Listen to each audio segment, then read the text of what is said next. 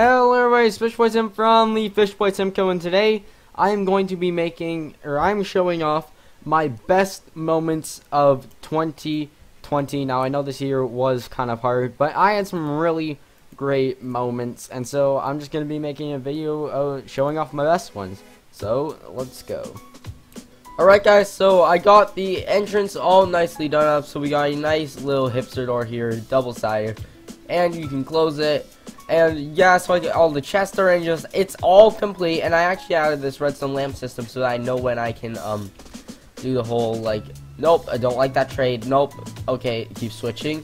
And we have our food, we have our storage, our sleeping area, and then our crafting area, and then finally our fuel source. So I say that we're pretty much done. Alright guys, so I did it. Underneath here is the entire system for the, well, you can't see it, but trust me, there is the entire system for getting the item up here. Now I really wanted to like separate the shulker boxes to have the items come up here, but I figured like, one, if we're selling shulker boxes, I'll just sell you like 2 shulker shells in the chest, and 2, like it was just getting so complex, so I just left it and I just said, alright, you can just take the shulker boxes and your payments, put them up, and put them in here. Today, I'm going to be showing you what can be referred to as, I guess, a one-wide staircase wall door. So, you know what, I'm just going to press the button to show you. As you can see, a 4-block high staircase comes up out of the floor and the wall, leading us into our secret entrance, and then if you press the button, you can close it behind you. I'm going to be showing off 2 different combination locks. So first off, we have the numpad one, and then we have a lever combination lock.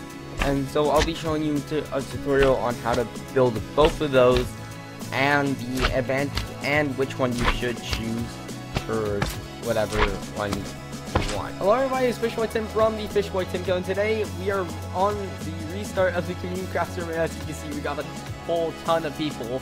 So I just want to quickly talk about what my plan is, and oh, of course it's raining. Anyway, so my plan is to basically, so for a starter house, I want to make the Doofenshmirtz Evil Incorporated Tower, just because I saw the idea for that, and so I have my heart set on it. And then also for my mega base, I'm going to be building a castle. So that's my plans for this world. And, you know, we're going to do some other stuff, but today I'm basically just going to spend the entire day grinding, as I want to speed run for diamonds because I need terracotta for my towers, so I need to basically speed run it to just get stuff. So we have it. I have actually completed it, and it looks insane, except for I don't have the dome at the top, but we're going to do that later when we get to a sand village, or no, not sand village, just to a desert, as I know one of the other members needs sand, so he's working on another portal to one of the deserts. So I'm just gonna wait for that. We're going to be checking out a obsidian farm. That's right, a obsidian farm. I know those are 2 words that really should not be together in the same sentence, but they are now possible thanks to a change in 1.16, which is where whenever an item or player goes through the end portal, it will regenerate the obsidian platform, meaning that you can mine up the platform, then send an item back through, and it will regenerate the platform.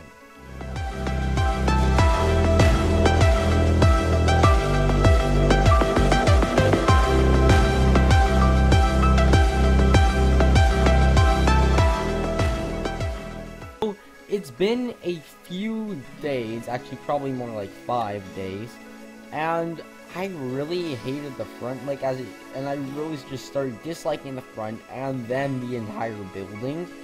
So I may have gone and teared off the entire roof, moved it up like 5 blocks, redid the entire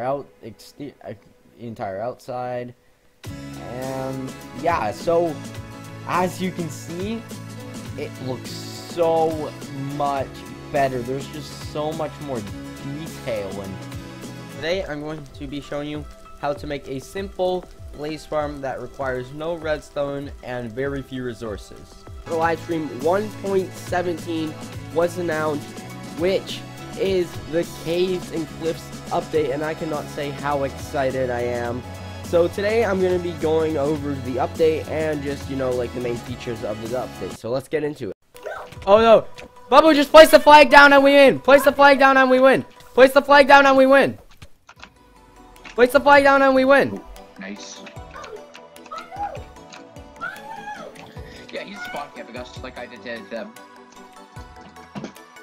We win, guys. Guys, we won. We have both flags. We need 3. No, there's only 2. You're not at your base yet. No, we have both at our base. You're not at your base. Yeah, we are. Where? I'm at Up top. We're up top at our base. And I'm kind of getting mauled by zombies, but we have 1.